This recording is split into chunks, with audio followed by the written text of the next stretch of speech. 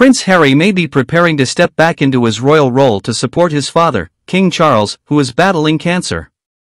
Speculation about a possible reconciliation between Prince Harry and King Charles arose after the monarch's diagnosis and a brief, impromptu meeting between the two.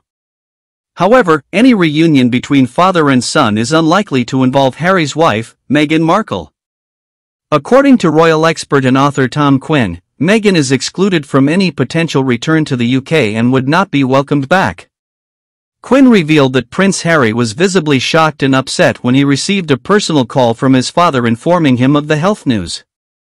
In response, Harry quickly traveled to his home country for a 30-minute meeting with his father, expressing a desire to provide practical help during this challenging time.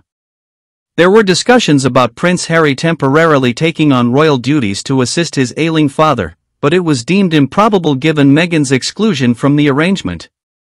Quinn emphasized that even if Harry were permitted to return temporarily, Meghan would not be part of the equation. He stated firmly that Harry would not relocate to the UK without Meghan, not even for a short period. This situation highlights the complexities surrounding Prince Harry's relationship with the royal family and the challenges they face in balancing personal commitments with royal duties.